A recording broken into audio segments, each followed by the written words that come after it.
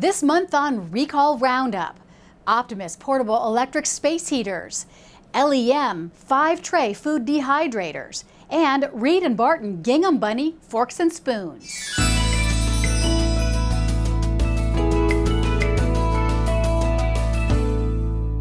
You may have packed this away for the summer, so check your closet. It's the Optimus portable electric space heater. The heater's design can fail to prevent ignition of nearby combustible materials, and that is a fire hazard.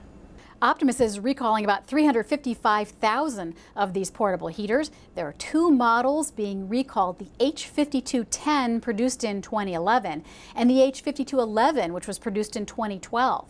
The model number and the year of production are on a label on the back of the heater. Optimus will give you a free replacement.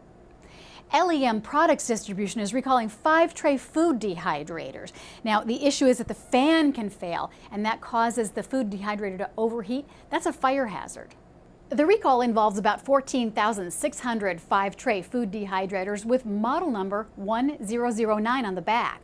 This dehydrator has a digital timer and sold for about $160.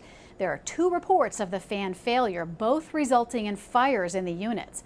Return the recalled dehydrator to LEM for a free repair. Reed and Barton is recalling forks and spoons for babies. The pink coloring on the bunny's ears can come off and wind up in a baby's mouth. That's a choking and an ingestion hazard for babies. They were sold as just the infant feeding spoon, a fork and spoon set, and in a 3-piece set, including the spoon, a bowl, and a bib. Stop using the recalled forks and spoons and contact Reed and Barton for your money back or free replacements. That's Recall Roundup. You can find out more about these and other recalls on our website, cpsc.gov.